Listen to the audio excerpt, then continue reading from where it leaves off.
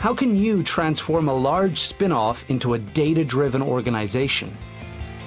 We had nearly every single front-end tool that you can find in the market. If you have different front-end tools, people argue about how to look at things. With the SAP Analytics Cloud, we have self-service, and people really get good insights that help them to do their job in a better, faster way.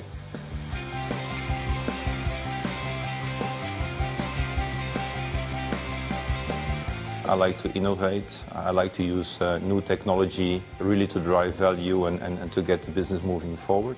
And I'm also very passionate about data, turning data into information.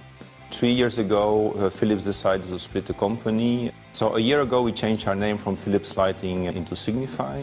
We're the #1 player both in conventional, LED and connected lights, so we provide systems and solutions to a variety of environments, and also light as a service. As part of the split, we chose to really bring in a lot of new technologies. Because you had multiple sources of data, people were spending more time creating the reports, so people would argue who had the right set of data.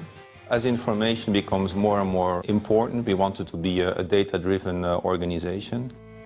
Today we have one data warehouse, which is based on SAP HANA, and we use the SAP Analytics Cloud, so everything is standardized. We have the dashboards, and people basically look at the information in the same way. That's why we had such a high focus on getting to one environment, but also with a lot of focus on data consistency and security. The information is much more easily accessible.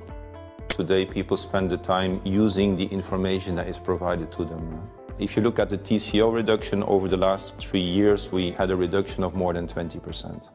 Using the SAP technologies, we provide fact-based insights to users, and that helps them to provide better services to our end consumers.